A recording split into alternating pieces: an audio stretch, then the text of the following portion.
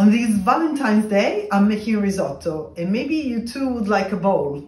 If you're not putting little hearts made out of beetroot on your risotto, is it really Valentine's Day? Finally, chop half of a small onion, add it to a pan with 1 tablespoon of butter and cook on a very low heat until soft. In a different pan, toast the Carnaroli riso scotti for a couple of minutes until hot to the touch.